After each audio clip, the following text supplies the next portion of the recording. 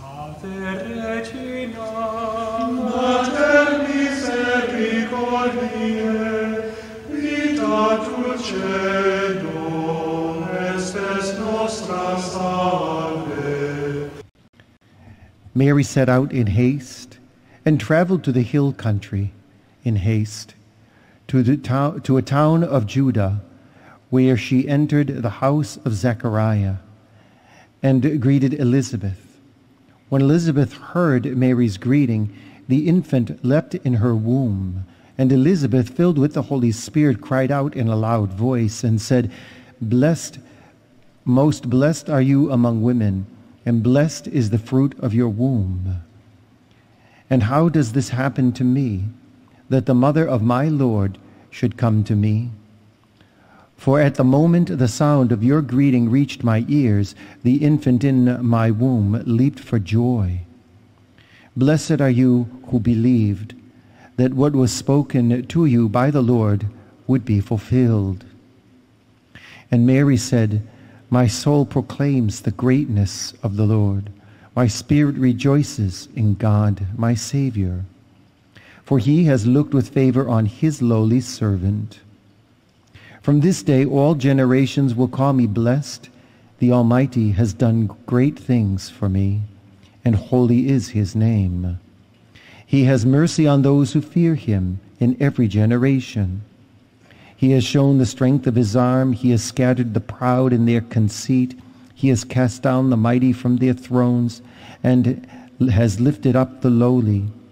He has filled the hungry with good things, and the rich he has sent away empty. He has come to the help of Israel, for he has remembered his promise of mercy, the promise he made to our fathers, to Abraham and his children forever. Mary remained with her for about 3 months and then returned home. The Gospel of the Lord.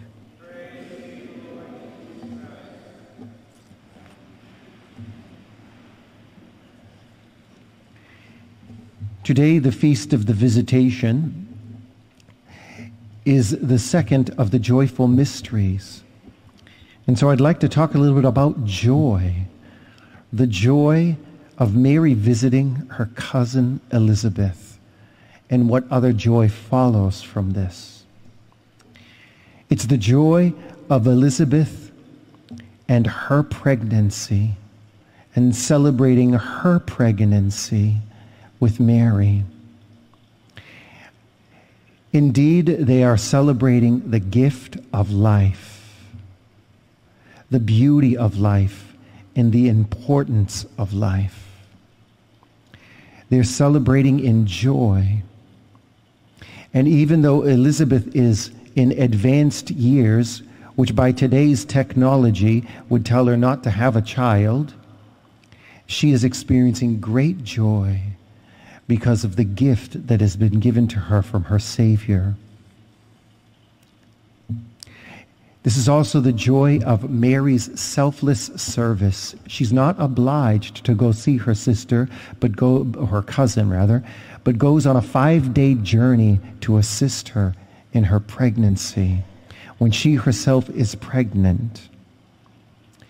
It made me think, 2 weeks ago now, one of my nieces had a baby, and my sister-in-law could not wait to get there and help with all the household chores while my niece took care of the baby, especially, and rested from the serious labor.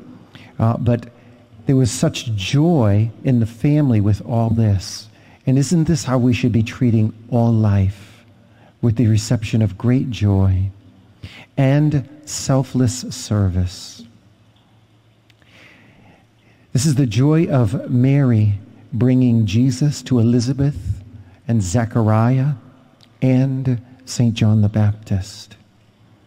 Mary bringing Jesus, this is her mission. Her bringing Jesus comes at first with the incarnation. She receives the life of Christ in her, and she refuses to be selfish with this gift of life.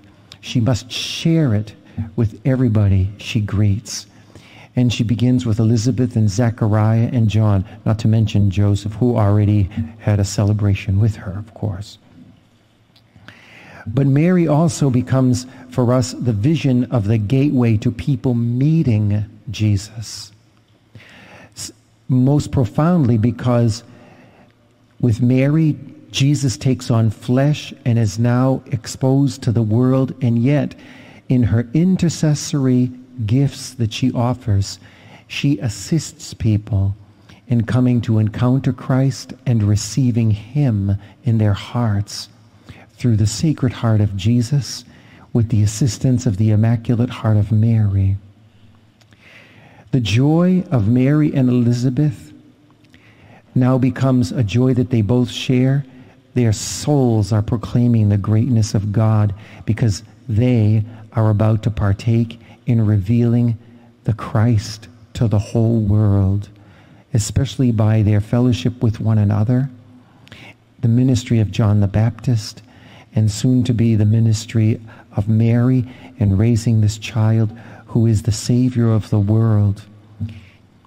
In this great joy that is happening, they're revealing Christ, who is the way, the truth, and the life.